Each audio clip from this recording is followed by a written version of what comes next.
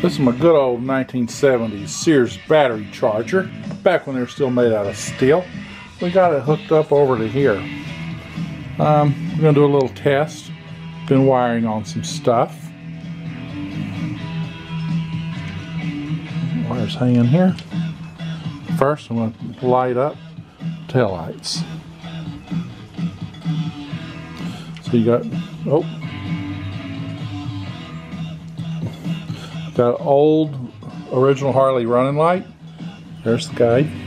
I pulled it all apart, rechromed it, rewired it. Got the old cat eye tail light and running light on this side as well. Oh, just lost my power. Got the running light over here. Those have glass lenses in them too. For the brake light, hit this one. And that works extra bright. So I'm going to get that much hooked up anyhow.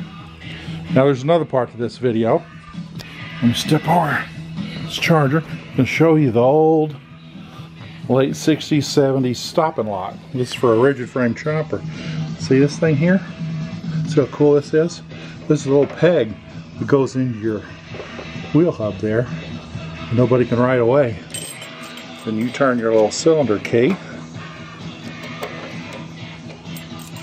and you can pull it out and ride away. See, it's got a little peg that goes down in there, or else it goes in there. I just greased and oiled it all up.